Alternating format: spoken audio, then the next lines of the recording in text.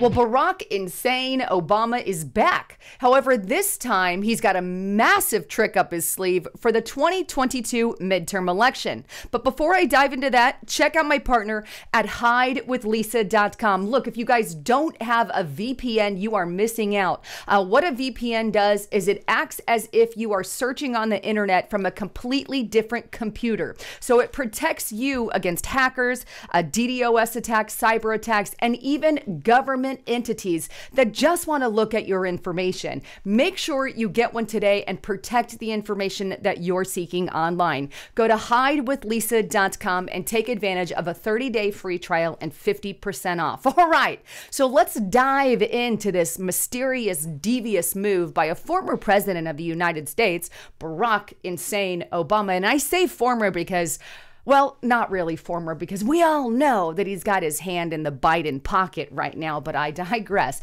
Either way, he's got a major twist for this midterm 2020 election. Here's what I'm talking about. Take a look here at NDRC, National Democratic Redistricting Committee. Now, this is a new committee started by Eric Holder, Attorney General and really good buddy, if you will, of Barack Obama. What does this organization do? Well, according to their work here at State, the National Democratic Redistricting Committee, chaired by the 82nd AG of the United States, Eric Holder Jr., is the first ever strategic hub for a comprehensive redistricting strategy. Together, we will build a democracy where voters pick their politicians, not the other way around. Now, I'm going to pause right there. Apparently, we already do pick our politicians through the electoral process. However, Attorney General Eric Holder has kicked off this redistricting committee to combat Republicans and Republican voters. He goes on to expand on that. There is no way to put it. Republicans are engaging in an unprecedented effort to undermine free and fair elections, which is completely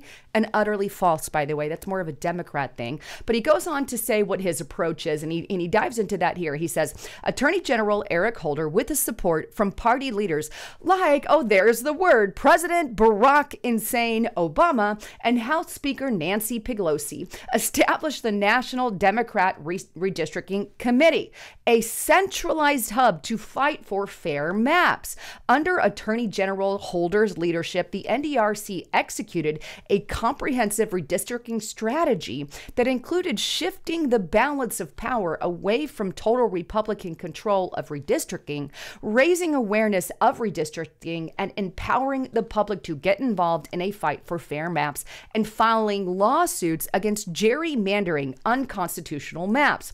The 2021-2022 redistricting cycle was a success due to that comprehensive strategy, thanks to our efforts to elect Democrats and support redistricting reforms. Republicans started this redistricting process with 20% less control than they had prior decades. Now, let me just hit the pause button right there because there's a lot of things in that little paragraph. He says that he has support from party leaders like Barack Obama, cue the Aaron or raising his head again and getting involved in the 2022 midterm election. And of course, Pelosi there as well, putting her 2 cents into that. But what Eric Holder is saying here is we're going to take advantage and seize up this redistricting thing that the Republicans are caused or have caused. Well, in reality, Republicans did not cause it. In fact, the history of gerrymandering and redistricting and all of that goes back to the Democrat Party. And I've got an entire article that I'm going to show you in just a moment that will literally drop your jaw to the floor. They started these unconstitutional maps, not the Republican Party. But I digress. It goes on to show some of the people that are going to help them get involved at the redistricting level. And here are some of their democracy defenders. I thought we were a republic, but I digress. Here it is. Democracy defenders. And you're going to recognize some of these faces. Stacey Abrams, tyrant. We also have tyrant Governor Gretchen Whitmer. Yep, tyrant in chief. We also have here a few others. Beto O'Rourke, another tyrant. And these are the people that they are capitalizing on and calling their democracy defenders. Now, they go on to talk about who their target is. 2022 democracy targets. The NDRC will play a major role role in protecting American democracy by launching an extensive electoral program to defend the state and relevant local level offices critical to our democracy.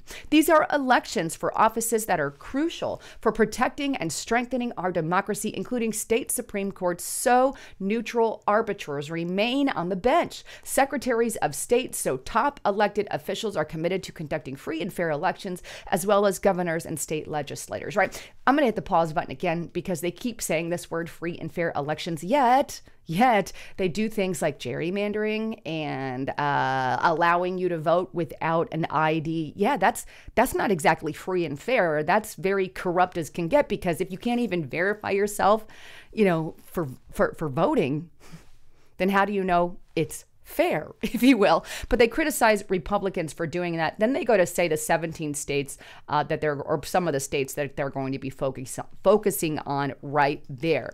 But with that, his little buddy, Barack Obama, is going to, hold an entire fundraising event for Mr. Eric Holder, right?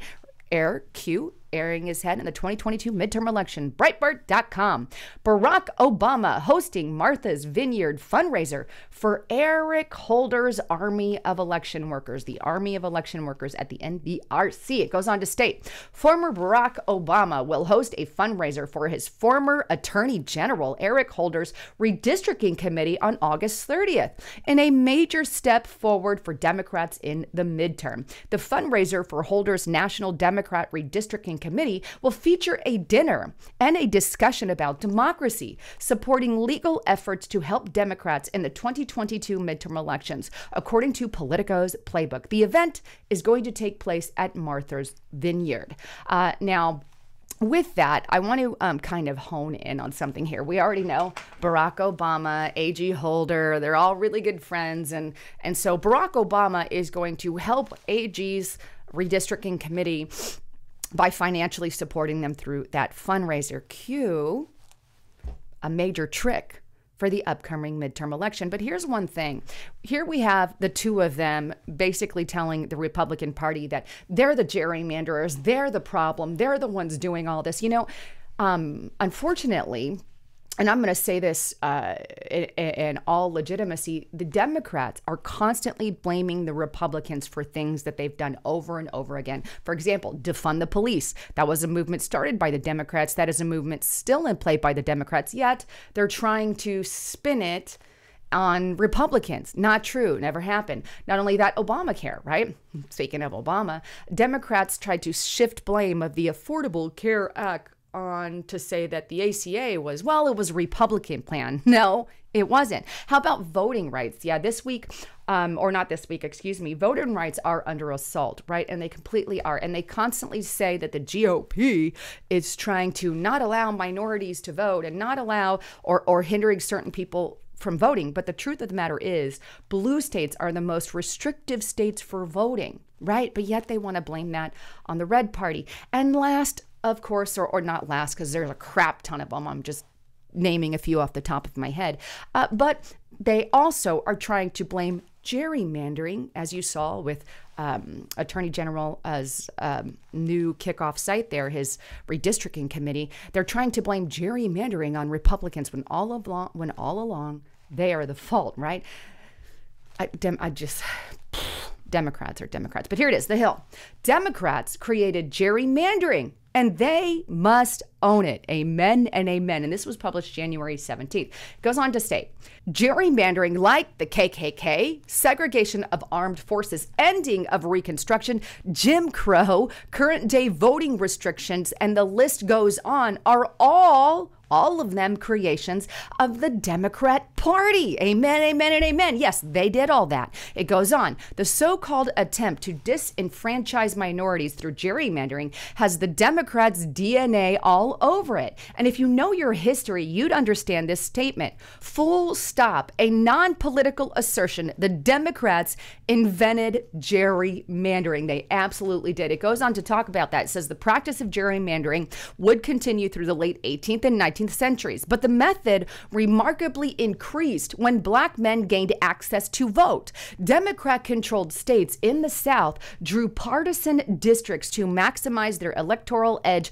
for the white Southern-supported Democrats rather than the black-supported GOP. The tactic arranged for bizarre-shaped sections intended to concrete black voters in one district, thus cementing white majority districts. And that's a Democrat thing that they did. It wasn't until the Republican-appointed Chief Justice Earl Warner ruled that all states' voting districts must have roughly equal populations.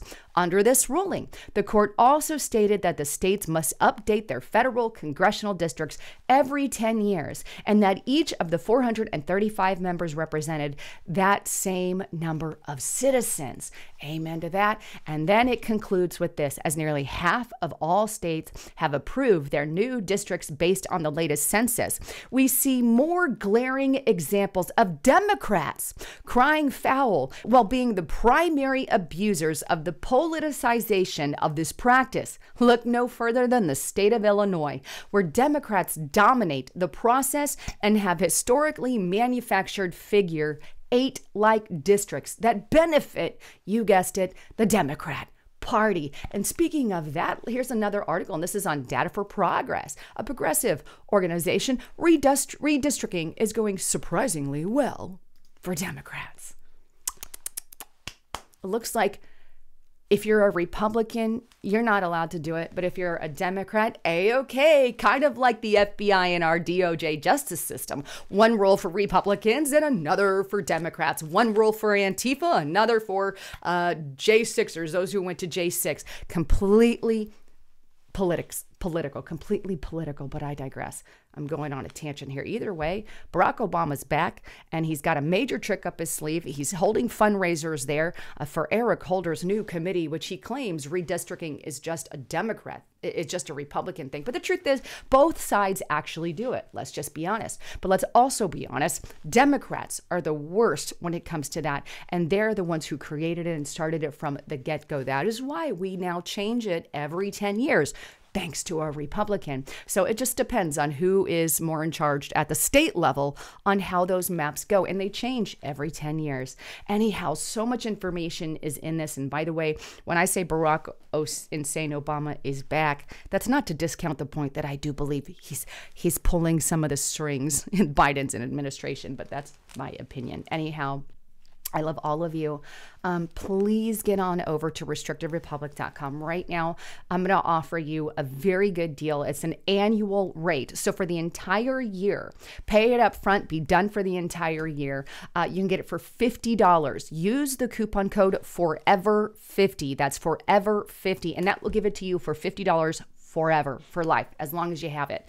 And this is amounts to $3 and some odd change per month. It's actually the cheapest deal we've ever had. So if you want to sign up for Restricted Republic, now is the time. I just published this video, Trudeau installing weapon armories and interrogation rooms for a new climate police force. You guys are going to want to hear that. Justice Knight put out some crazy stuff in there as well. I've got Clay Clark talking about Biden's death blow. You're going to want to get on there and get this. Anyhow, with that, I love all of you. I'm Lisa Haven signing out.